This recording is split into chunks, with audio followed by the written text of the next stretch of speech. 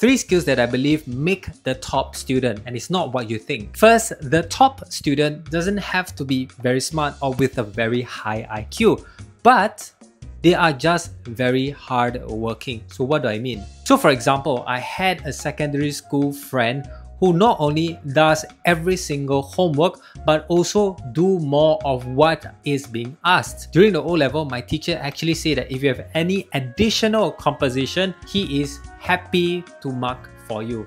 And that's what my top student classmate did. Basically, she does a lot more than us, and that's why she was top of the school actually. Secondly is being curious. So being curious means that you ask questions not for the sake of asking questions, but to ask to genuinely wonder why certain things work a certain way. Because understanding makes you remember better than memorizing. Why are the magnets North and South poles actually attract? And that's actually a very good question. And the top students will always have a schedule on studying. So if they know they need to study this hour to this hour, they will follow through rather than depending on how they feel. Because to be successful, not only being a student, but being a successful human, you have to do no matter how you feel. And that will go a long way. And that is